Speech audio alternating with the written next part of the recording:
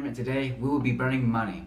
The point of this experiment is to show a combustion reaction, which is a reaction that involves some form of heat or light, in this case fire. Let's take a look at the chemical side of it all.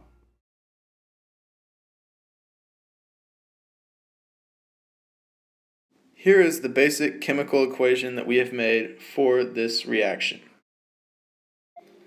This is a skeleton equation.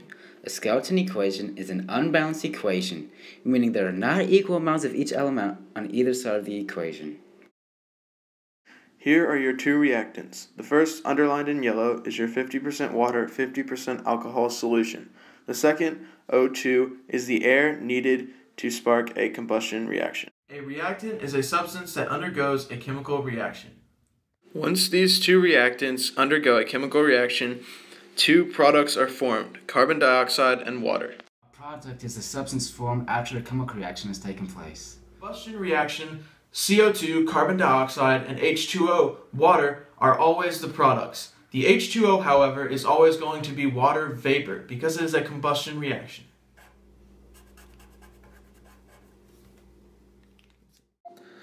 Above the yield arrow is a triangle. This triangle is called a delta. A delta indicates that heat is supplied to cause the reaction. Here is the balanced equation. Now, let's get to the experiment. Matthew, what do I need to do this? Well, here's what you need, Scott. You need some money, tongs, a bowl for the mixing, salt, any form of matches or lighter, water, and the best part, alcohol, as well as a cup to put everything in. We need 50 milliliters of water.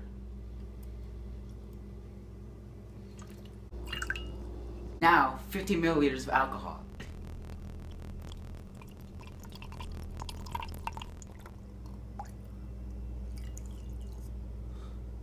Let's add some salt so we can have a visible flame. That's good. Pull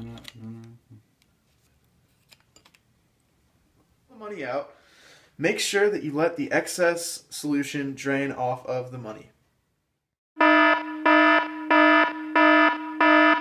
Ask a parent's permission before using anything involving matches or a lighter.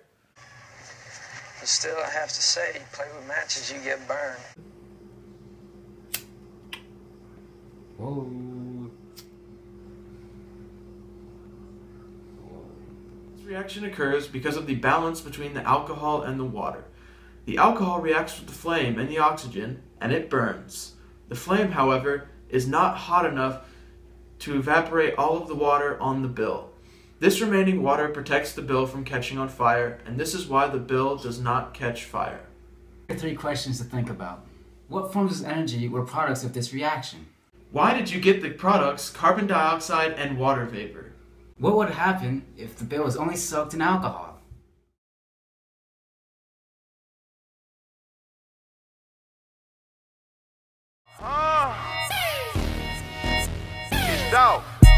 If you ain't talking money, I don't wanna talk. I'll call you back. You can tell I got this sack just by the way I walk.